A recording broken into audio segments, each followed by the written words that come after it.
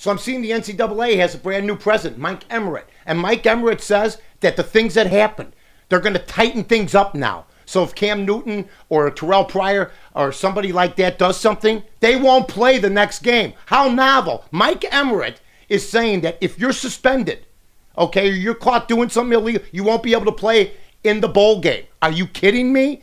He's the president. That means he must have been a man of power this year. What did he say this year? Did he say, go on, let him play?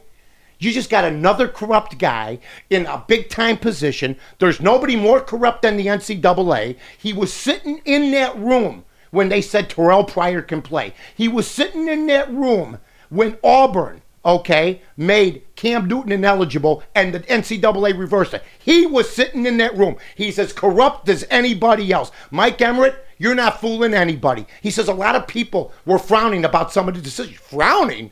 It was despicable and distasteful. You guys have no credibility, and you being in that seat doesn't help much. That was brought to you by Great Lakes Garage Builders.